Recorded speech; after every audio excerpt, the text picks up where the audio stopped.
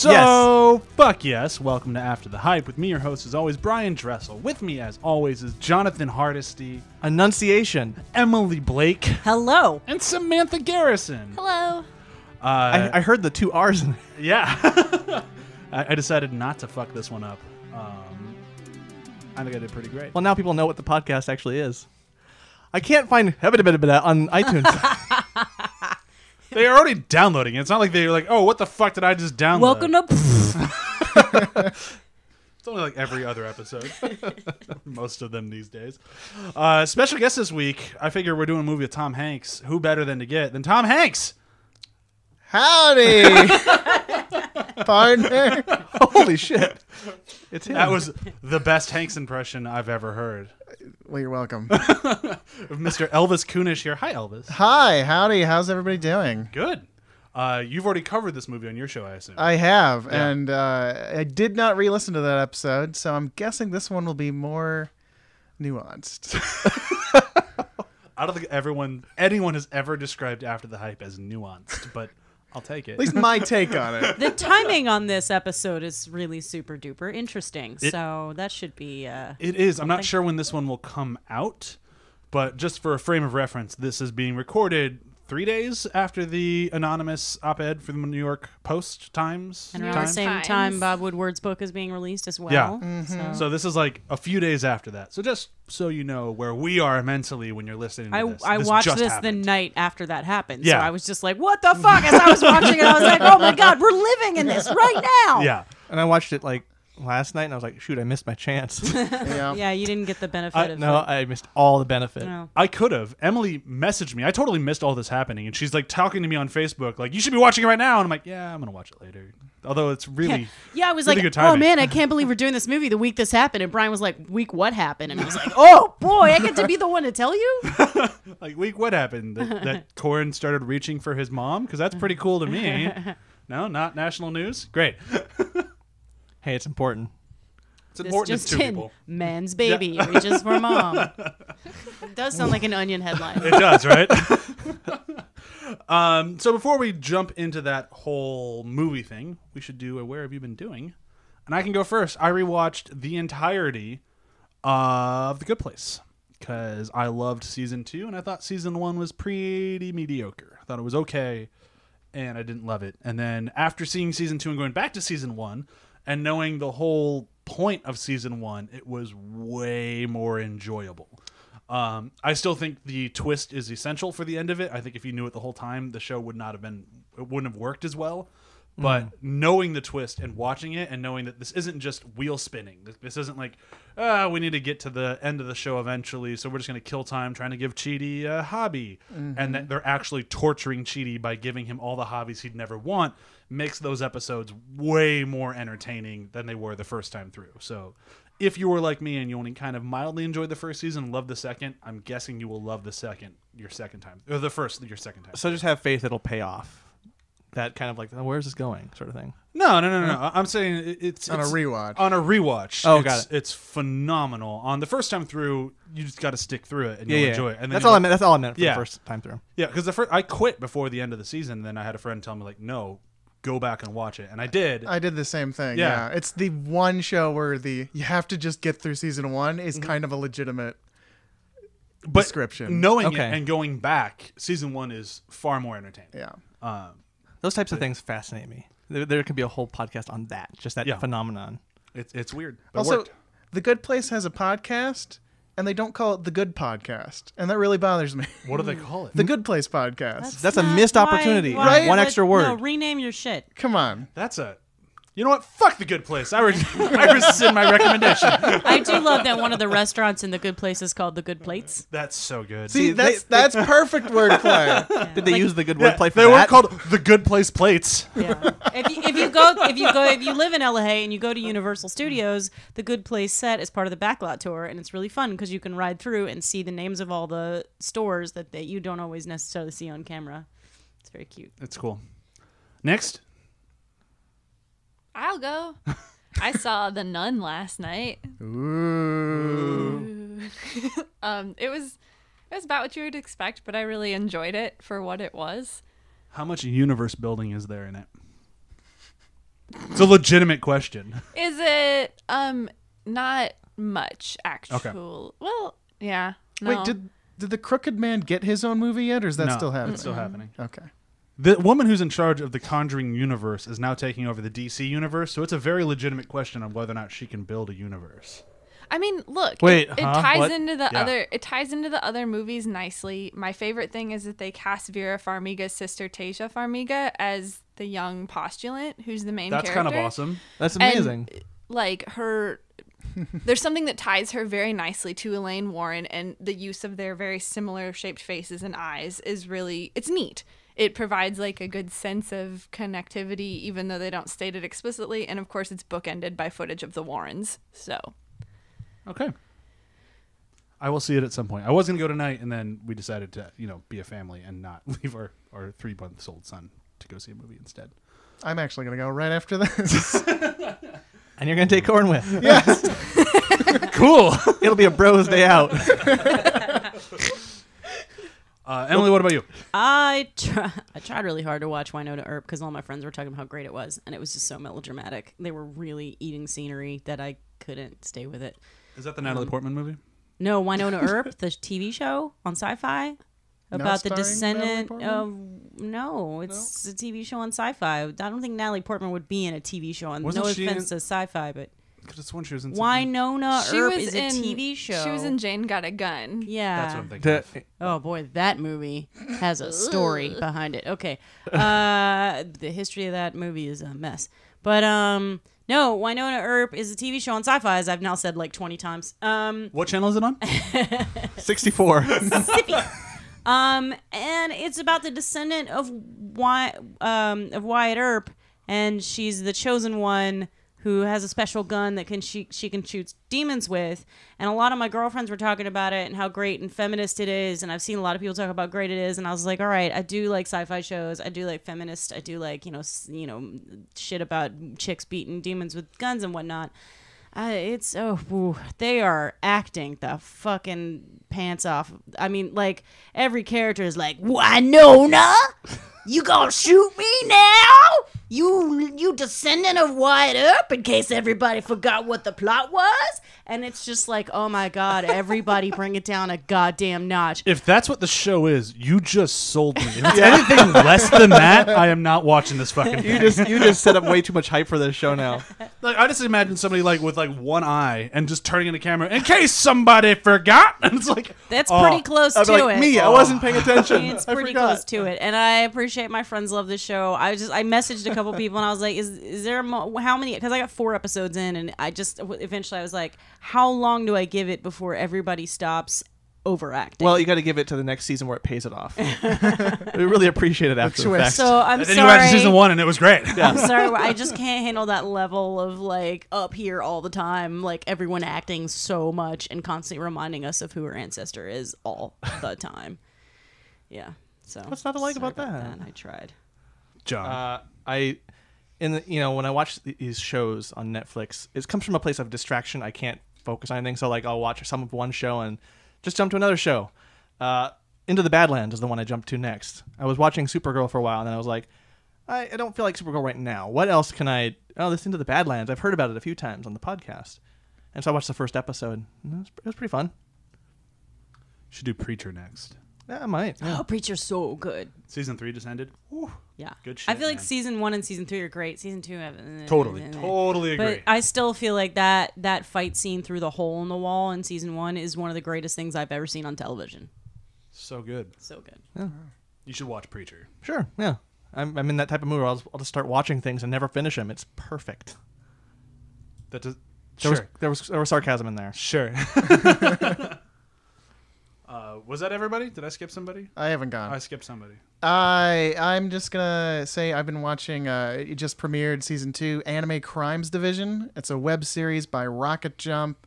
You can watch it on YouTube for free. You can watch it on Crunchyroll.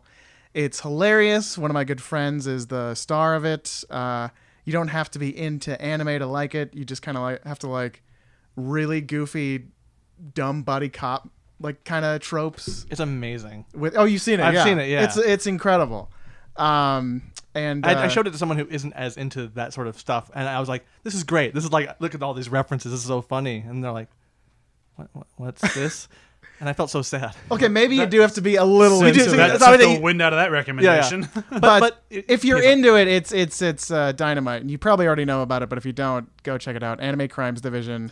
It's great. I love their opening credit sequence. Yeah, let's all remember it fondly for a moment. Yeah, good stuff.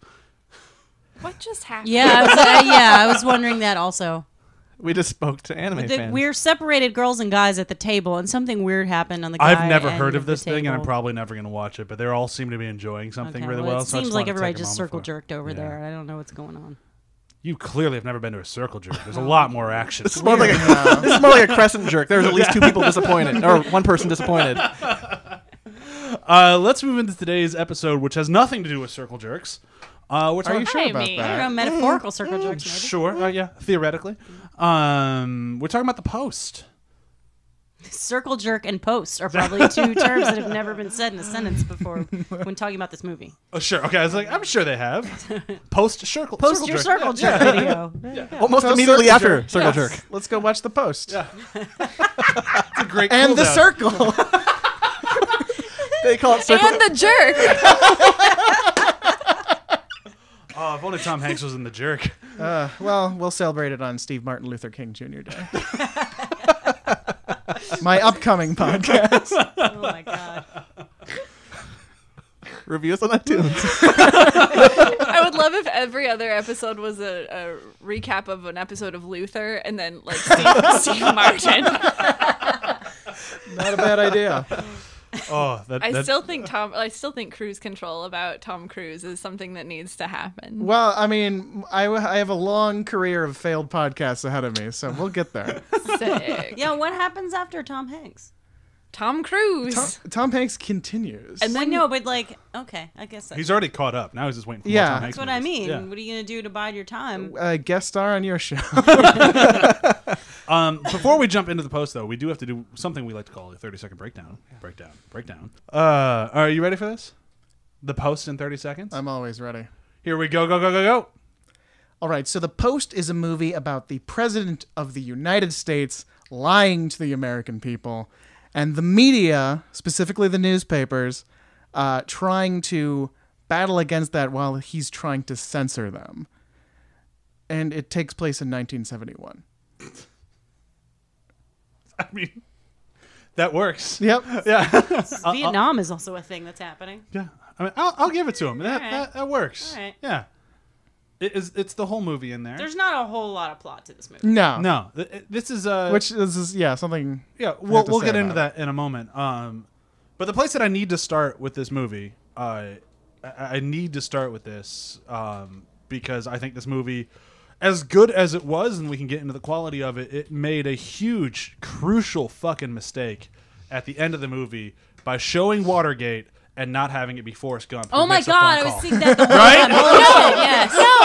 No. Yes. Yes, the missed opportunity of the connected Hanks universe. Right? Yeah. Such a fuck up. Jeez, no. Like, No. oh, Good thing they're not going. Good thing he's not going to DC to build that universe. yeah. God, I just be throwing the TV to the ground in anger. Like, the where's only Forrest Gump? the only thing I could hate more than Ben Affleck is Batman is a Forrest Gump shared universe. Jesus Christ! But he is everywhere. It's a great fucking movie. Sam and I will never see eye to eye on it, which is okay.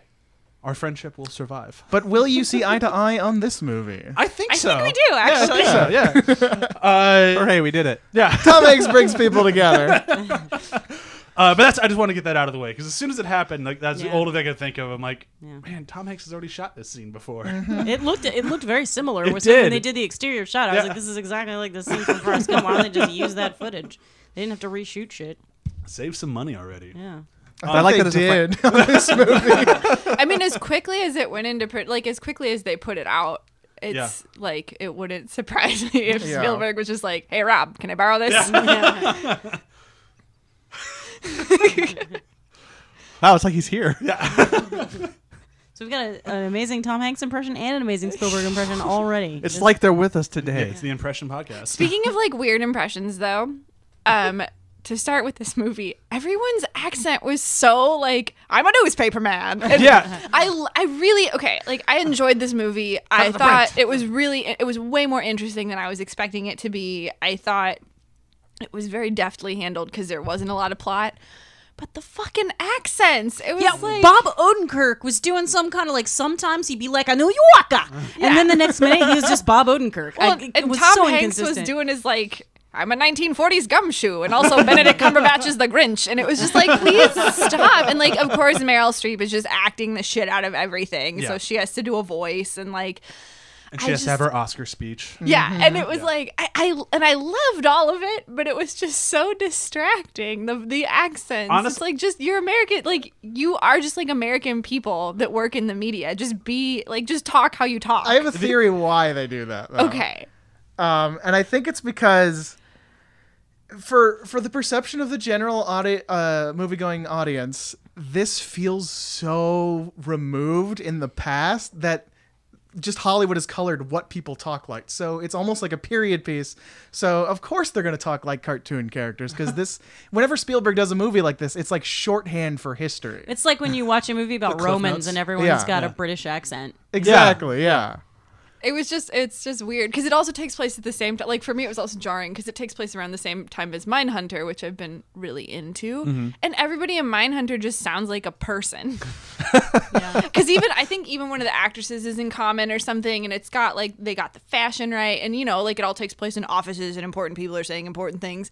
Except they're saying them like normal people. That's one of the lessons I remember from watching A Knight's Tale, oddly, is because in A Knight's Tale, they talk like normal people. They have like the Nike swoosh in there. They have like, when they dance to that David Bowie song, they're dancing like more like a modern day, because in the commentary, the director says that it was like, it was meant to be like, to them, that was their modern day. Dancing in those, the fancy moves that we always see from ballroom dancing back in the day, that's exactly how like they would have seen the way we see our dance is like how they would have seen theirs. Like Shannon Sossaman was a fashion icon, so of course she's wearing weirder shit than It's the just, rest. it's so just I- the TARDIS translating it for you. Yeah, well, but I thought that was a good lesson in filmmaking, is that when you do a period piece, that to the people in that time, they don't know they're in a period piece. They Sure, think right. they're in modern day, so treat it as such. Worked to great effect in The Last Temptation of Christ, too.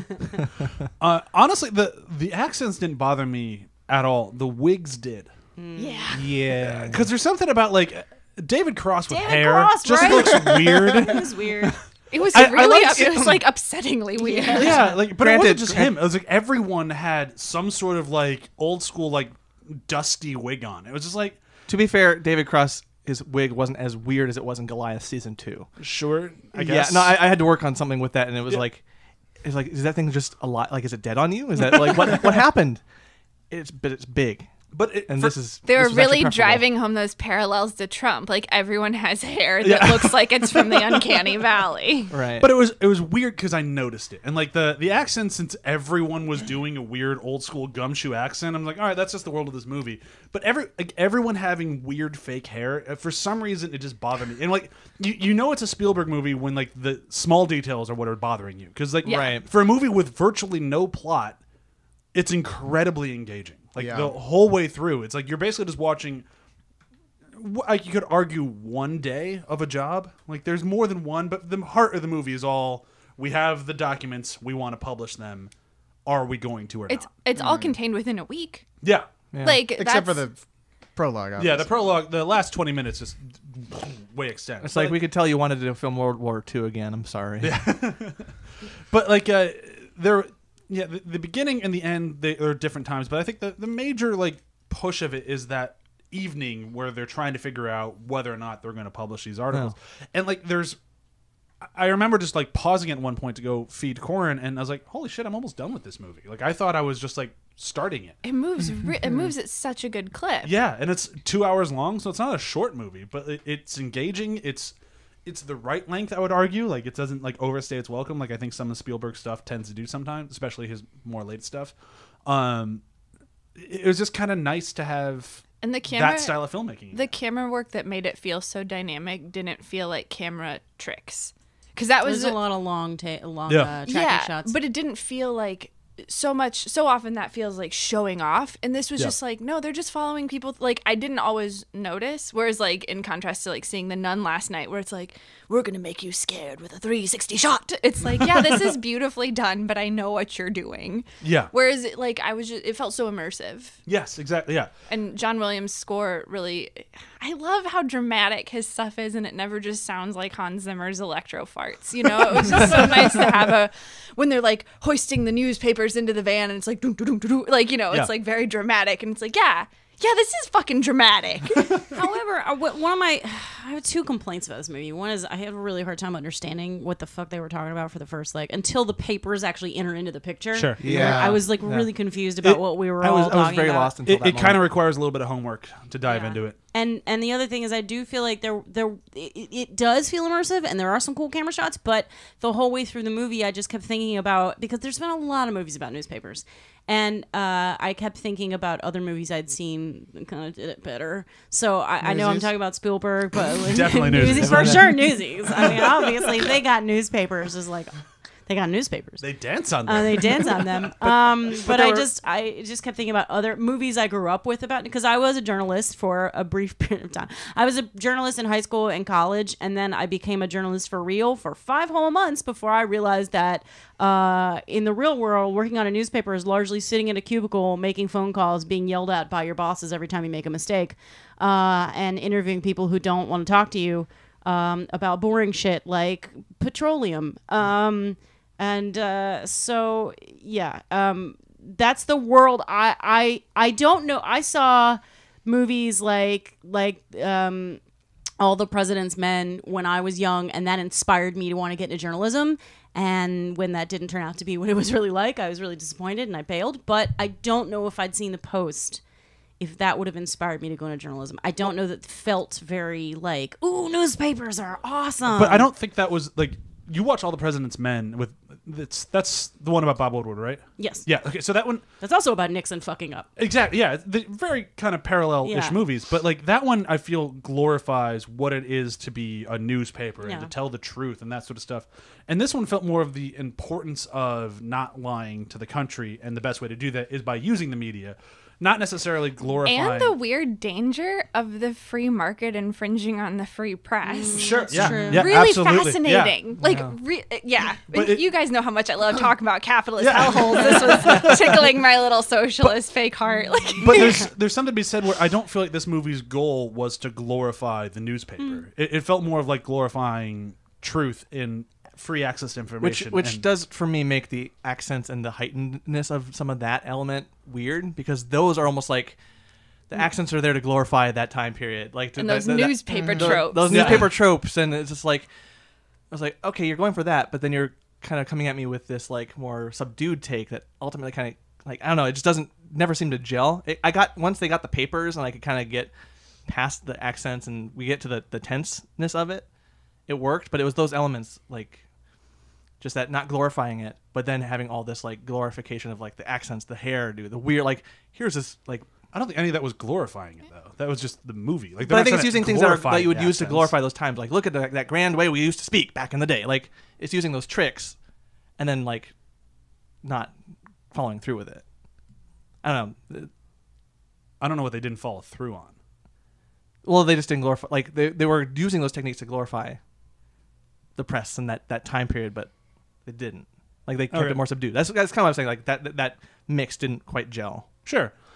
Like, they were treating it like an All the President's Men style film in their performances, but really it was something more nuanced, like Spotlight. I don't know. Yeah, I guess. Yeah. But that's like, there's so many different, like Emily said, there's so many different movies out there about so many different things about the newspaper, and a lot of times it usually ends on the side of journalists are fucking heroes. Let's all like have a circle jerk to journalists. Circle jerk. Yeah. Circle jerk. Yeah, I wanted to bring it back. The word of the day. Yeah. I don't feel like this one ever did that. Beyond Tom Hanks's character, where he's like, you know, he is like the driving force for all journalists need to be like the spear of truth jutted through America. The adult we wish we had in the room right now. Yes. Like, beyond that, like, it never really felt like it was that sort of movie, which I kind of appreciate because I've seen that movie. I've seen that movie 1,000 times to the point where I hear movies coming out about a newspaper and I just go pass. That's why I didn't see the post until yesterday when I watched it for this. Ouch. I'm also really glad, this is strange, but it's kind of to your point at the beginning was confusing. I'm really glad I watched it at home because I tend to watch things with subtitles. I do too. Just because it's like when it is a lot of information being thrown at me, it's often easier to read it and then appreciate the performances. Like, I get the truth of the scene one way or two different ways. Sure. Instead of trying to mush it all together into one thing. I don't know.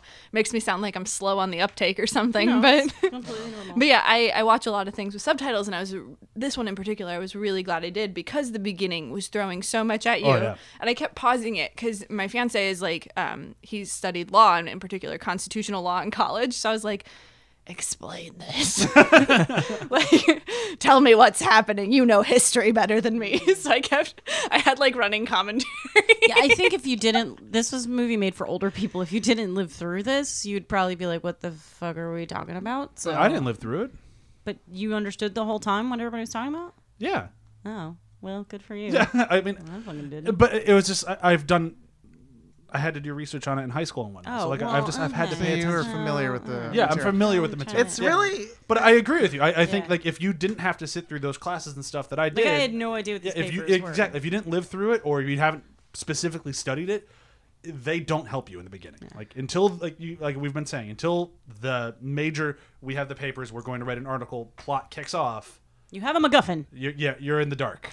It See, was with the first like 30-40 minutes of the movie where it's kind of like shaky and you don't quite again, as we keep referencing, until the papers actually fall into their laps and it like you lock on. I'm kind of confused because like they hit you with so much information. I have to wonder if that's why we don't like get outside of a couple beats with like Meryl Streep's character Kay Graham, we don't really get any emotional connection to any of the characters. And I think Even like Meryl Streep, I think that's the only emotional connection is it's Meryl Streep. well, she has and Bob, trouble. Well, Bob Odenkirk's character, just because he had like kind of the real struggle in this movie. sure, yeah. And I find Bob Odenkirk just so immediately empathetic anyway. I don't like he's like a Pooh Bear, like a human Pooh Bear. You're just like I love you. Well, I think you get to that point with the other characters too, Yeah. but like that's it. That's this is like what you said. Spielberg. It's like everything is functional because you need to see the Vietnam sequence to know these people are dying, but you don't care about it. It doesn't And this man saw that, like he was Yeah. part of the study. He was on the ground. So I wonder if like there's a reason he chose not to like make it as emotionally involved because we've seen him do that countless other times. He knows how to do it. Or if it was just like it could have been just like a rushed production Because he obviously ends this up was doing very it in the fast. end of the movie. Like, there's all that emotional connection in like those same things, but I don't have it at the beginning. I was bored in the beginning. I have to wonder if because I wasn't connecting. I couldn't connect to any one person or I didn't know who they were. But I think it's because he was trying to treat the first third of this thing like news. Yeah. He wasn't trying to give you a point person or somebody to attach to. He's trying to tell you the facts of what happened as fast as possible to get you into the story that he wants to tell. Along those lines, I feel like Kay. You mentioned Kay's character, and I feel like Kay started out with that potential, and then we really got a good look at the sexism. Yeah. That scene, the one scene I did really like was when they were all in that boardroom together, and she was the only woman, and when she had all the fucking answers, and the who was that at the head of the table? The guy leading the meeting was just ignoring her completely every time she said anything, and then later on we learned that he just has no respect for her whatsoever. But the interesting thing about that scene particular, because I don't see Meryl Streep do this often, she usually plays very strong women, which is great. But the one moment where they took a beat and the guy to her left tried to let her answer and she couldn't do it. Yeah. I didn't see it that way. Oh yeah. Oh, it definitely I guess plays the that same thing way. had happened to me. It happened to me in a meeting earlier in the day. I was just like, I had the right answer. I was pitching my own project, and I was like really nervous because people had been talking over me already, and I was just like, "You just do it." And that's that's how I saw it. Was that she was just like. It wasn't that she couldn't. It's that at that point she'd kind of been so defeated. It was like they're not gonna let me talk. So it was like if he talks, it was like I the did all points can this get out work. there. I want the information out there, even if it means giving up. Don't the they because also- she credit. smiled. She did that fake smile that we all do when we're like, "Great." You know, when you know what's Yeah. happening, when you know you've just been silenced and you've just been dismissed. So you smile. You pretend everything's fine. And it was this really sad smile. That's not. Yeah, Yeah. especially because she is like a socialite woman, so she's known for throwing parties. She's known for being polite and a great host. She went into host mode instead of boss mode, and I don't like that was a moment where she became like truly sympathetic. Yeah, absolutely. And that's why it pays off so well at the end, where she's just like, I don't know what to do. What should I do? And then she's just like, she's so uncertain of herself until there's a moment where she goes, fuck you, let's publish. And you're like, yay, you did it. You got there. In that marvelous gold caftan. Like, that was like one of the coolest dresses I've seen in a movie. It was like a superhero cape. I loved it. There was that shot where she's walking and passes through all the. I think it's the secretaries before going into the boardroom, where it's like the room she starts off. She's walking down the hall and like it's all women, and then she goes into the room with all the men. And then is that the same scene? Is that lead into that scene, or is that later? That I leads forget. into that scene because Because that's where for me I was like, shit. Like that was some solid like that got me into that moment where I kind of was reading it the way you guys are mentioning it. That like just do it. Like it was oppressive. It was like a moment where the filmmaking was like I was in her perspective for that because it was nice. It was hopeful and then just oppressive and silencing and just aggressive, and it was a very interesting thing. Especially since they're all, as is the case in modern political and business, everyone's wearing a black suit. Yeah. Like, in men, it's weird how we expect men to all dress exactly the fucking same all the time. It freaks me out and I hate it. Hey, we can accessorize our ties a little bit. You can wear a flag. Presently. The other thing that I thought Meryl Streep's character had to do, and it was definitely helped along with Tom Hanks's speech, but there's something that this movie approaches that I have not seen in many of the other journalism movies that I thought was really important, especially today's times. Of this movie really brought up the fact that journalists and political figures cannot be friends. They can be civil, they can be friendly, but they cannot have each other's backs if we want to get the truth out there. And there's a speech that Tom Hanks gives, which is his like Oscar clip speech, which is fine. Spielberg always does those, and they kind of drive me up the wall, but whatever. But it led to that moment where she's like, yeah, I have all these friends. They're definitely my friends. And I loved that moment that Tom Hanks just like hits her with, like, he called you because you own the newspaper and he wants you to defend him. And like just that, like Meryl Streep's arc in this movie, which is just never fully like laid out, which is something that not only Spielberg, but Spielberg does so well, of the whole, she needs to completely grow and change and realize who are friends and who are using her. And it turns out almost everyone is using her. And they never say that explicitly. They never try to do anything. It's all done through performance and reactions, and it's so well done. And that's why I think I loved this movie as much as I did, because I did not expect to enjoy it, and those were the things that I pulled out of it. I'm like, no, that was brilliant. the scene where she confronts McNamara and she's like, you saw my son go. You saw all of our friends' sons go, and you didn't say anything. It was like she's approaching him at a human level in a way that he never did for her, and it was never would. Yeah, and it was just so heartbreaking because it was like she finally realized it. I thought that was probably my favorite scene in the film. Mine would be close between that one and the one before that with Tom Hanks, where he talks about like, oh yeah, and then after Kennedy died, his wife looked at me and said, none of this goes in your newspaper. He's like, oh, That was a great scene. Yeah, and he Shit. got that realization like before. that moment of like, oh, I'm a tool. This sucks. And everybody grows in this movie because he's Yeah. the war. He's been there, but then his wife points out how much harder it is for her. Yeah, I love that scene. Which That was underused Sarah Paulson.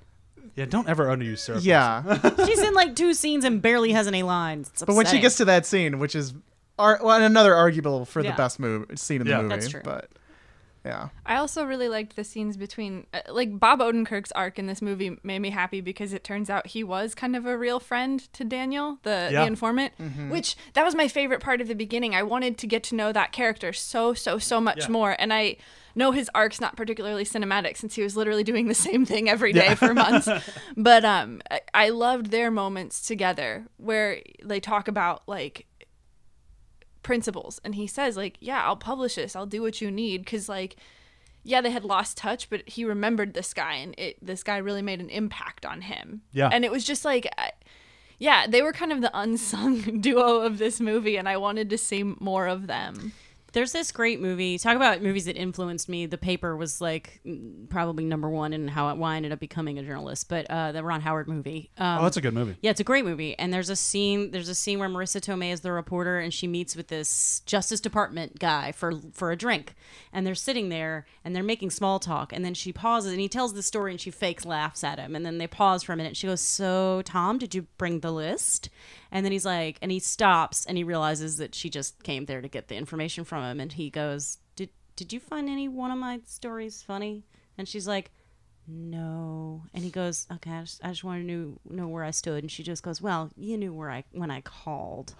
And I always thought that was such a great, like, if they're a reporter, you know what they want from you. And you're right. You can't really it's hard to be in a friendship with someone who's always going to want information. And that's the transaction. People use journalists. The person who did the op-ed in the Times this week used the Times to publish their opinion. They wanted it out there. So it goes both ways. Yeah. And this movie, and like I've only done my very vague research in like the history of newspapers and whatnot, but I did it for a while there because it fascinated me. But this time period was a really big growing up point for journalism and politics, because this was a whole lot of like, oh, we need to expose that our government is lying through its teeth to us. And this movie was like, I like that this was kind of like, it tells the catalyst of that. Like you can tell the Woodward story and All the President's Men and all like where it all really shit hit the fan. But I like this movie really just kind of centered on the tipping point of like, this is where it kicked off of like, we cannot let the government censor us or we are no longer the check to their balance. Like it doesn't work. And I thought this movie did a really good job kind of just telling that specific point. And I like that Spielberg can do that. Like he's like, I just want to tell this story. I could tell the really huge one if I wanted to, or I could just trim it down to just this. But it is kind of interesting as we've been kind of going around. Like he tells that story with interesting characters, but not really like who would you even say the main character of this movie is? There isn't really one. It's more of an ensemble, right? Yeah, I mean, I feel like Streep gets the most arc, but I wouldn't. But she's not. She She's wasn't not the protagonist. She In wasn't the middle of the movie, she's like just barely there. Yeah, Yeah. she wasn't in it as much as I thought she was going to be. Like when I saw, I think Hanks has more screen time. yeah, I think so. Because like when I saw the trailers for this, it's just Hanks and Meryl Streep, and that's about it in the trailers. Yeah. It's like, look who we got in the movie together. Spielberg directed it. We got these two titans in it. It's Which gonna be great. I have a comment about that Yeah. later. But finish your thought.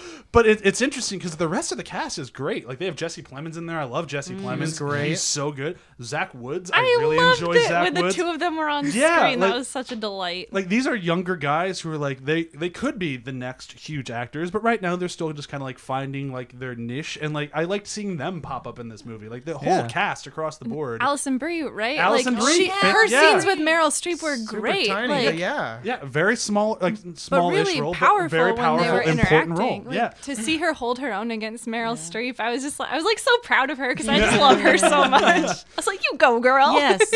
That must have been very intimidating to realize you were about to act with Meryl Streep. Yeah. By just the two of you. Yeah, Like, oh, fuck. and Like, you you have have to lecture her as Yeah. her Oh, daughter. yeah. Like, you have to talk down to Meryl Streep. Good luck. Wow. But you have that, and then you have like Jesse Plemons playing one-on-one with Tom Hanks. It's Yeah, like that's true. these younger new actors playing with like some of the best of the best of the best, and it's very interesting to see how they all can And kind of work I together. love that. I love those characters in their scene too, because the stuff that they brought up when the guy's like, "Well, this is why the lawyers are here." I mean, like Yeah. it's because, and it's very true. Is you do have to worry, like legally.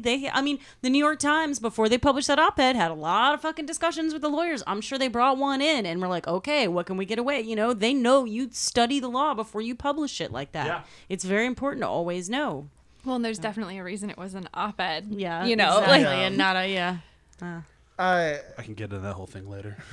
Grumble, grumble. But yeah, to your point about how this is the story he wanted to tell, I Yeah. think that's actually why there's no main character, Yeah, and that makes why sense. everybody's a little thin is because he really went for clarity with this movie, and that way I kind of think it's like it's a film constructed like a newspaper, and that it has to be a certain like fifth It can't be grade friends reading with them. level. It can't be friends with them. Well, that's it. right. And there's a reason that newspaper movies you don't really ever have one character. The closest you get is All the President's Men, where you have two characters, and even then there are other characters who play huge parts in what happened. Nobody in a newsroom, the idea of like one reporter setting out, people in the newsroom all have pieces. Like the only professional newsroom I ever worked in, one of the things that was a real problem is they made us work in these really high cubicles, and it was like, what? I need to get something from the guy. I need to get information from the guy across from me like all day long, and yet I can't see him. So that's why in newsrooms you don't see cubicles ever, except that one place, which was stupid. Because a newsroom is a team. Everybody works together, and that is one thing this movie showed that a lot of newspaper movies do. But like, it's one thing it showed very well is everybody working as a team. So it would have been not as good probably, or not as accurate to have like one person be the hero of the movie, because that's not how it works. Yeah, I think the only movie that I can think of where it's like one guy, and even that's still kind of two, would be Zodiac, because that one's like it's mostly Jake Gyllenhaal driving it, but otherwise, yeah, it's mostly a team. Does that make sense? No. Like the Avengers. Yeah. Yeah, but really Perfect boring by comparison. comparison. What haven't we hit on this thing? What else? There's so much to kind of dissect in this, but Well, I to go back to what you were saying with the two titans and Sure. this being Spielberg, I want to ask you guys a question. Is it weird that the movie it's directed by Steven Spielberg and stars Tom Hanks and Meryl Streep is this movie? Yeah. Does it feel a little It feels underwhelming? weird. I forgot that Spielberg directed it. So at the end of the movie, when it was like directed by Steven Spielberg, I was like, oh shit, really? Oh. Like they're all doing really good work, but when you consider like this pool There's of no talent dinosaurs in it at all. There's not full of even a talent. dog in it. or a pirate ship. Yeah. On second thought, I've decided not to endorse this newspaper. It just feels like everybody's doing good work here, but outside of probably Liz Hannah, the screenwriter, no one is like dying for this movie, and I think you can kind of tell. Yeah, I would agree with you. They're on all that. masters, so that's why it's still really good. It's really good, but Showed yeah. up for work today. Yeah. here's the thing: is I don't think I've ever seen Meryl Streep give a bad performance. I think she's given less than perfect, but she's always good. And I think Tom Hanks is kind of the same way. Like, Yeah. They might have movies that aren't great, but they always, when they show up, I don't think it's ever just a paycheck for them. I think when you hire them, you get them. But I guess the question is like, what drew them, like other than Spielberg himself, what drew them to this movie? That's where this movie's so interesting, because it feels like a first draft of something that could have been truly exceptional. And I do think it's very much a product of its time. Like it's like they saw this election season, the past election season happening and stuff, and Spielberg like, I have this script. How do I get this made quickly? Tom, Meryl, let's do this. Like that's kind of how it felt. It feels very much like a response to a moment versus like a seminal classic of journalism cinema. It's also really interesting that this movie chose to tell the story of the Post and not the New York Times, because the New York Times were the first ones to get the papers, and yet the Post is the one that pushed it. Yeah, I know, Out but of the, it's the weird that legal it was realm. just like it's sort of passive in the way that New York Times got it first, and so the whole movie we're like, well, we're not the ones who found them, we're the ones who found them again. So that it just I don't know. It was an interesting choice. It felt like there could have been two movies. Not This is necessarily two movies, also the response to a cultural moment, because this is very much also a movie, like I said, about what happens when profit could potentially supersede the purpose of a newspaper. And the Washington Post did just get bought by Jeff Bezos. Yep. Like this is very much like there's so many interesting parallels to draw to today, like from the Washington Post IPO to now when it's owned by a choder who doesn't even pay taxes, to report on another choder who doesn't even pay taxes. Like I just feel like it was the more important story to tell, but I wanted like another draft of the script or a little bit more time. Did it need to punch more? Did it need to be like more like sharp? It was, to quote Meryl Streep, a first draft of history. I would have liked to see more Matthew Rhys. I think that's a thing it could have used, is a little bit more about the actual person who was risking everything to come out with this. Well, I feel like you're all kind of scratching it. It's just like I feel like it's like kind of like what Elvis was saying. Like, you have three of them, like the most important people in filmmaking history. You have one of the most important stories in newspaper history. You have all these incredibly important, timely both to then and now. And what we get is a good movie. Like everything feels like you could have punched just one notch higher, and this would have been the new All the President's Men for this generation. Like, it would have been that generational film if we'd gotten more from that character, if we'd gotten more from Tom and Meryl, like if we'd just gotten more. But since we had this 2-hour movie that moves along at a very good pace, and it's entertaining, and it's disposable enough, and it's entertaining enough that we all kind of enjoy it, and we can have a good conversation about it, but it still kind of leaves us all wanting. And it's weird that, like, for a movie that's about such challenging things, doesn't challenge anything. Either Yeah. because But it's Workman. that's Spielberg, though. Yeah, and Spielberg that- doesn't challenge. Like, that's... And I I love feel him, but... And I think that's where it loses the thread a little bit for me, is that, I don't know, for something like this that's so important, it didn't feel important. You know, one thing that I just thought about is when we did our Spielberg battle, the constant like common element all our movies had and that we kind of went after was that they all were like wonder. It was all about wonder. There's no wonder in this movie. It's much more factual. But that said, like, and I'd still efficient rather get a movie like this from him now than Ready Player One. Like, Yeah. as much as I enjoy Ready Player true. One, but that's just him spinning his wheels. Like, he knows how to do that. He might do Yeah. it better than anyone That's a else, good but point, that's... good point. I'd rather see him try something and push himself. And I feel like this did that. Yeah.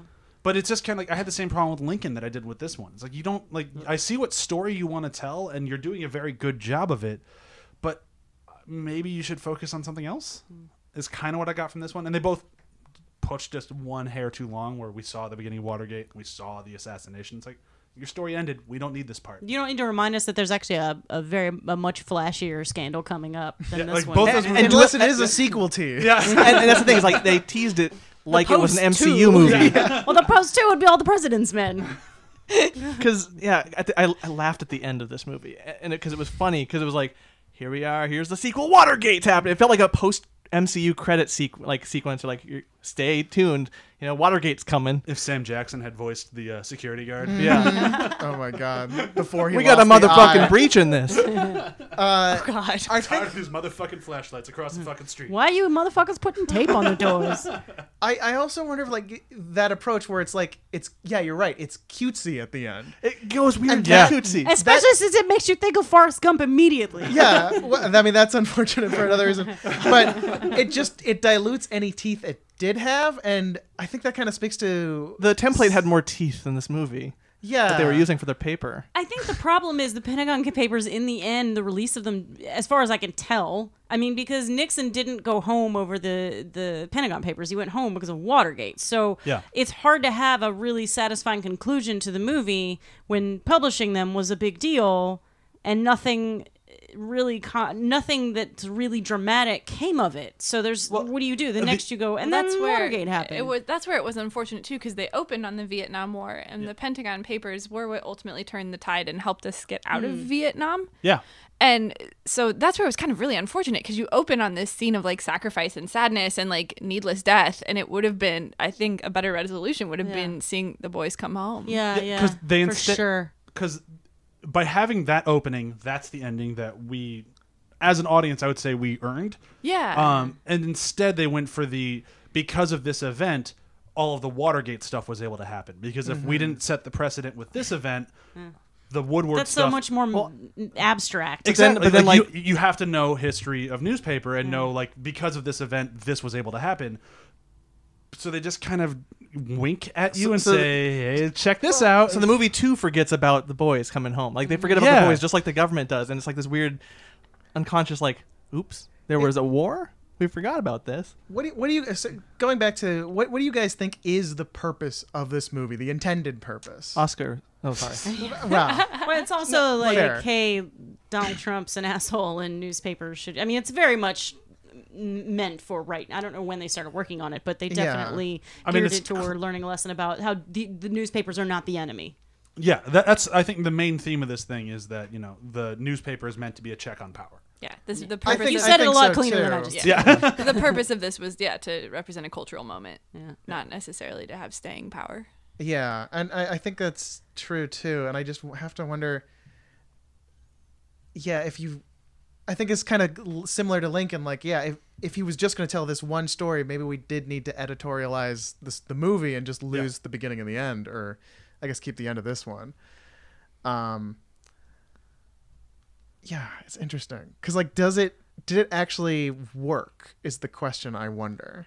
I honestly, and this is where it's always going to be a problem, and it's not their fault. It's definitely not their fault. When you have Spielberg, Meryl Streep, and Tom Hanks in a movie, whatever message you're trying to get across is going to be lost in the fact that you have Spielberg, Tom Hanks, and Meryl Streep. Because people go for the names, they don't go for the movie. And like, there's some of the very few people left in the film industry that still draw on their presence alone. So like, did it work? I don't think so, because they had the wrong cast. If they wanted to actually get their point across, you need to lose the A-listers. But they wouldn't have been able to make this movie Exactly. in Yeah. the time Total- that they were able to do But it. I gotta be with honest, Totally if, agree. if I had known Matthew Rhys was in it, especially if they had put Matthew Rhys in more scenes, that would have drawn me to this movie far more than a Meryl Streep, Tom Hanks would.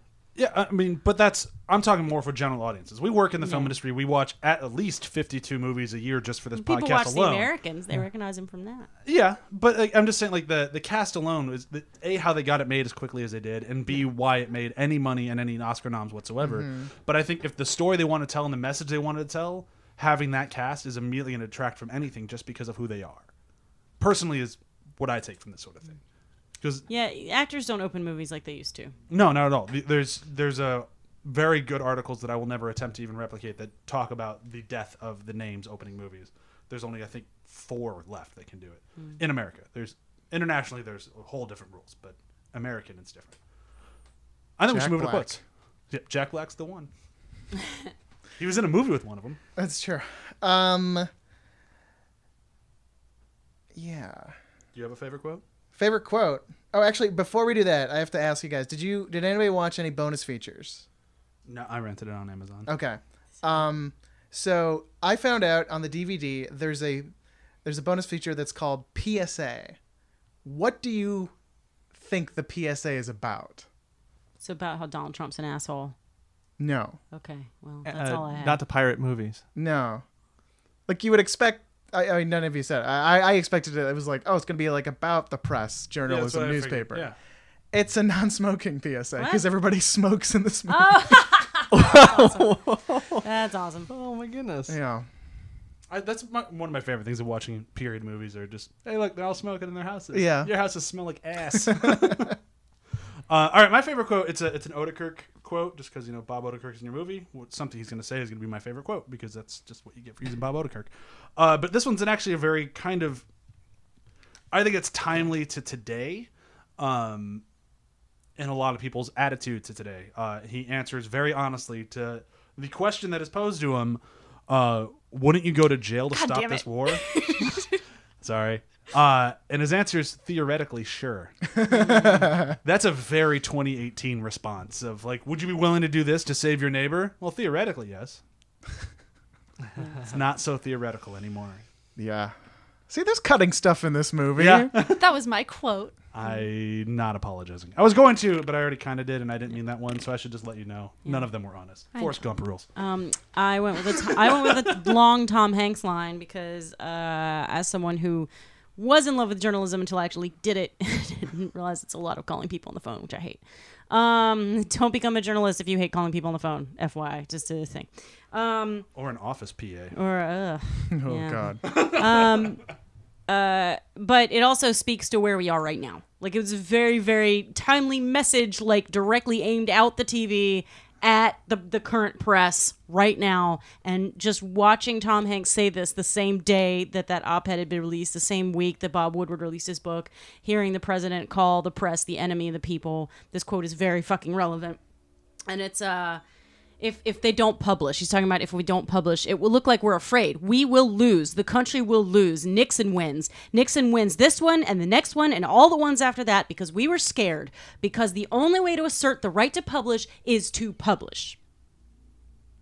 Yeah, we're about to lose that fight, I'm afraid. I hope I'm wrong. Really hope I'm wrong. Way to like immediately cut the passion in that with like depression. With my very pessimistic outlook No, on I current think we'll be standings. okay. Because, like, the one dope thing about a conservative Supreme Court is they're all constitutionalists and they really dig the First Amendment. As weird as that That's- sounds, like, that's Yeah, the you're one right. bit of optimism that we can hold on to. As I'm being put in my red dress and got to put my little Handmaid's Tale. Actually, on. okay, never. I have to. There's some really cool shit that I'll share with you after this. Okay. But it's never going to be that dire either. Anyway, can I go since Yes, you please thieved my do. quote? You're gonna get Newspapers- overshadowed by an airplane. Hold on a second. I thought you were like, can I go? Like, you were just like, I need to leave. Oh God, I I'm just gonna fucking am go. like dripping. Oh. Yeah, it's mighty hot in here. My undershirt was a bad idea. My existence here in this room was a bad idea. Newspapers are the first draft of history. Dicks. You're gonna say that one more time. No, fine. Newspapers are the first draft of history. Oh, That was a a good good one. quote. That is That was a good. good quote. That was a good That quote. was just the only one I remembered since you stole mine. Again, I don't apologize. I don't care. We mentioned it in the podcast, but I like the quote from Sarah Paulson when she's talking about the whole thing that Kay is going through, and just Kay's in a position she never thought she'd be in, a position I'm sure plenty of people don't think she should have. When you're told time and time again that you're not good enough, that your opinion doesn't matter as much, when they don't just look past you, when to them you're not even there. When I'm reading this off. When that's been your reality for so long, it's hard not to let yourself think it's true. So to make this decision, to risk her fortune in a company that's been her entire life, well, I think that's brave. And I just like her kind of, like that she said it. It was kind of an awakening moment. And I just like that whole conversation, how it was couched. He's like, well, I'm brave. And then she just kind of lets it into him with it. And I think the point's very good and something that we don't obviously think about. Was that everybody? Did you go? No. Stop forgetting Elvis. I know. Well, usually I say, all right, next, and everyone's already gone. So this time I'm trying to just jump the gun and make sure that I'm not doing it you this failed time. this No, one. no. It's a big fail. Well, I think Elvis is hurt by it. I think he's fine. I'll live. Well, I think I have the same character flaw that Spielberg has, because after all of those inspiring quotes, I want to leave you with a laugh, a smile, because there's a great cranky Hanks in this movie. That's a whole thing that we didn't really touch on, but you can listen to my podcast for all of that. What's your podcast called, Elvis? Tom Hanks Giving. Look it up on all the podcast apps. It's there. Is it on Spotify? It's probably not on Spotify. Well, It's so not much- on there, but look at Apple so much Podcasts. for all of the podcasts. Well, thanks for showing me up. But my favorite quote was from Hanks when they just get the papers and they're trying to make a move, and he talks to the reporters like, how soon can you get this? And he's like, by Thursday. And he's like, well, what if we pretended you were a reporter and not a novelist? Oh, yeah. Such a good line. Oh, that's amazing. Or when I love that scene where that one reporter's got the fucking papers and he like tries to come into the office and Tom no. Hanks is like, no. Cranky Hanks. He's the best. And that guy too, that reporter trying really hard to be like, well, the girl, she had a skirt, and no one's fucking listening to him. I love that he Great. continued his thought. continued That was it. so Just amazing. keep talking, buddy. Someone might tune in at one point or another. So for today's review system, we are skipping it because it's hot as fuck in here, and It I is want to get very done with this hot. episode. The paper. So we're just gonna move into plugs. Again, Venture Brothers podcast. Check us out, and then I'll let Sam plug her own show when we get around to that one. Elvis, anything to plug? Tom Hanks Giving podcast, mentioned before. We are in Hanks-atus until his next movie, but we have the whole back catalog of every movie. Hanks And Atus sounds like a really bad disease. That's the first draft of that statement. I'm sticking with it. Hanks-atus. Hank's anus? Hanks-atus. It's like I'm a hiatus. really bad case of Hanks Atus. Okay, You're in all Hanks' right. anus? Oh, Man, and What what a did Wednesday you night. hear what happened to Elvis? He got Hanks Anus.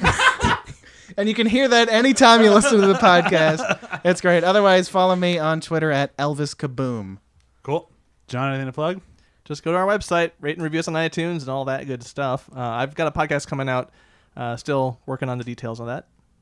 Sooner or later. Yeah. I'm booked up for Halloween. I don't have any time to do shit. So go to emilynolongersews.com. It's EmilyNoLongerSewsForYou.com. There you can get on a wait list for emilysews.com. Emily Blake sews. Sorry. Emily Blake, no What? longer sews.com. Got to get these websites right or people won't know where to go. Yeah. Welcome to Blah, Blah, Blah After the Hype. Sam, So I have a podcast coming out, or it exists. It depends on when this episode is released, but in the very near future.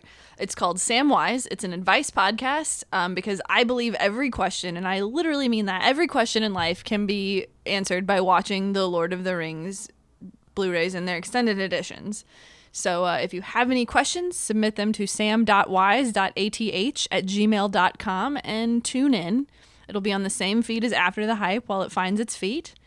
And then it'll hopefully blossom into its own beautiful little thing. And it'll soar like the eagles that show up conveniently.